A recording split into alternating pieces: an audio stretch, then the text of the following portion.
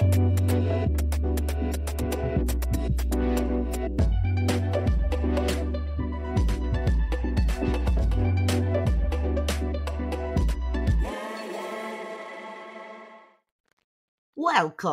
to the Italian uNYcorn podcast.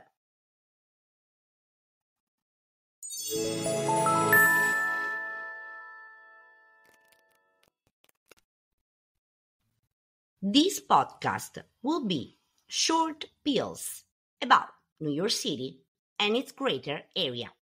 This is an EP, an Italian uNYcorn in New York area.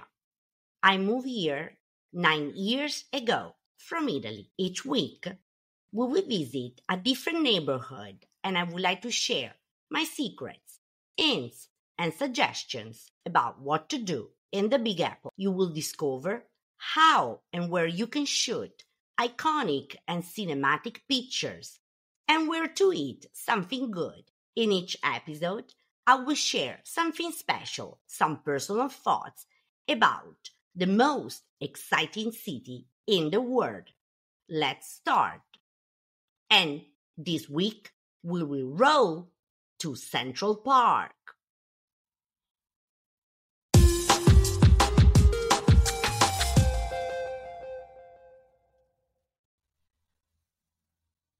I spoke briefly about Central Park in episode 2, where I was describing the Upper West Side. But this week, we will have more details about it. It's the most famous park in Manhattan. It divides the Upper West Side from the Upper East. Just to let you know, it's the most visited urban park in all the states.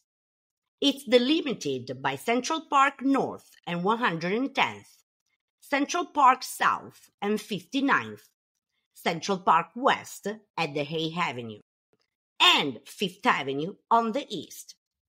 It also touched Harlem to the north, Midtown Manhattan to the south, Upper West Side to the west. Check episode 2 of this podcast, the Italian uNYcorn podcast, to discover the area of the Upper West Side. And the Upper East Side to the east, of course. Basically, it's divided into 3 sections: North End, Mid Park, and South End. It has 5 visitor centers. Surprisingly, it's not the biggest park of New York City. It's the 5th, after Penham Bay Park, the Staten Island Greenbelt, Van Cortlandt Park in the Bronx, and Flushing Meadows Corona Park in Queens. The park has been described as the first landscape park in the United States. It has natural-looking plantings and landforms, mostly landscape, when built during the 1850s and 60s. It has 8 lakes and ponds that were created artificially by damming natural seeps and flows. There are several wooded sections, lawns, meadows, and minor grassy areas. There are 21 children's playgrounds and 6.1 miles of drives. It's a walk of 3 to 4 hours to complete all the route. The main attractions inside the park are the Ramble and Lake, Hallett Nature Sanctuary, the Jacqueline Kennedy Onassis Reservoir, and Sheep Meadow. There are also many amusement attractions, such as Woman Rink, open from October to April, where you can ice skate, Central Park Carousel, and the Central Park Zoo. The Central Park Mall and Bethesda Terrace and the La Corte Theater are some of the most iconic places of the park. Here you can find beautiful sceneries, places where to shoot your pictures. The biologically diverse ecosystem has several 100 species of flora and fauna. Recreational activities include carriage horse and bicycle tours, bicycling, and events. One of the most famous events is Shakespeare in the Park, scheduled during summertime inside the Delacorte Theatre. Belvedere Castle and Turtle Pond provide a background for the shows at the Delacorte. As the shows begin in the early evening, usually start in daylight. As the play rolls on, the sun sets and the audience is drawn into the magical action on the stage. If you are lucky to come to New York City during summertime, you can stop by and take beautiful photos of this magic scenery. The park is a natural landscape where to find corners and nice views of the park itself and the city all around. Your shoots will result iconic and so evocative. Who hasn't dreamed to walk in this park for once in a lifetime? Maybe with your lover. LOL, so corny. Such romantic but corny. Too much, maybe. Historic fact. Do you know that inside the park there was one of the most wealthy communities of former African American slaves? It was called Seneca Village, but it was dismantled when the property for Central Park was sold. Also, do you know that the park has its own obelisk called Cleopatra's Needle? It was moved from Alexandria in Egypt to New York City in 1881. If you are fond of cinema and TV series, you will surely remember that Central Park has been the background for many, many movies. From Breakfast at Tiffany's to When Harry Met Sally, from Ghostbusters to Home Alone 2.